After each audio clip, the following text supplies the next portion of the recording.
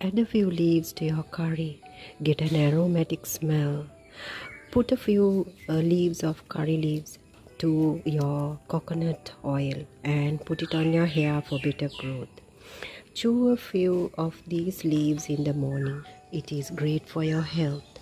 Amazing plant, curry leaf plant. So this is my curry leaf plant. I have put it on the ground.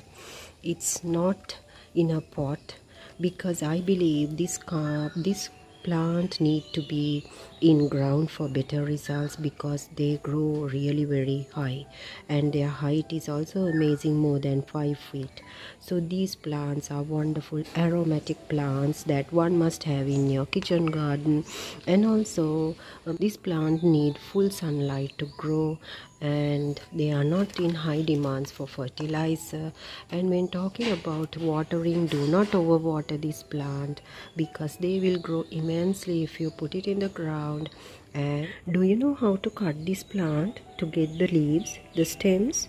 When taking leaves, do not scratch it.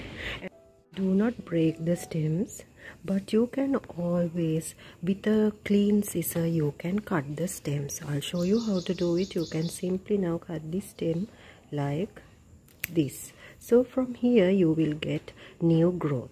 So to promote growth, you can always, the other thing you can do is pinch your plant.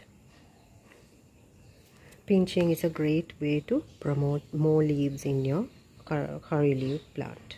Banana peel fertilizer is a great booster for this plant. As a fertilizer you can use them in liquid form in the summer season, but during the rainy season you can add them to the soil.